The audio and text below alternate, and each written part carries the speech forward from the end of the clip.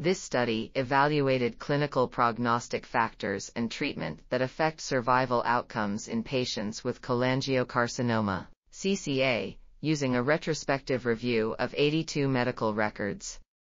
The results showed that unresectable or metastatic CCA, higher levels of alkaline phosphatase, prolonged prothrombin time, higher white blood cell count, and higher CA19-9 level were important clinical predictors of patient mortality. Treatment modalities factors that significantly affect survival outcome were bile duct drainage, surgery, and palliative chemotherapy.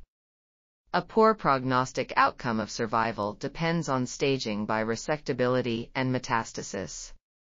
The study concluded that potential of surgery as the mainstay of treatment provided the best survival prognosis of patients with CCA, while treatment involving both bile duct drainage and chemotherapy also prolonged CCA patient survival.